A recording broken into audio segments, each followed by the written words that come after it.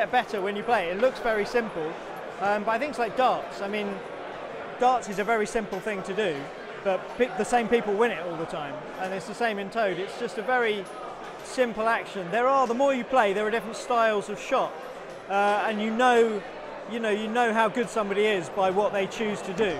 There's a thing, most good players will throw the Toad behind the hole and dig it in, and so then it slides back down the table and goes in the hole.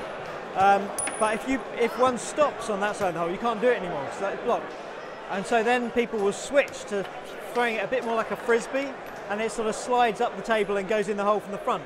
And so if you can do both those throws, then you're quite, you're somebody to be reckoned with. There's two basic ways to play, but there is a possible third. There's the slider, where you throw the Toad flat like a frisbee, so it lands flat on the table and slides towards the hole. Then there is the drop back, where you throw the Toad, again, you don't want it to wobble. You want to throw, at least it's stable, but it points down. It lands behind the hole and comes back drops back to the hole. And then there's a third way, which is done by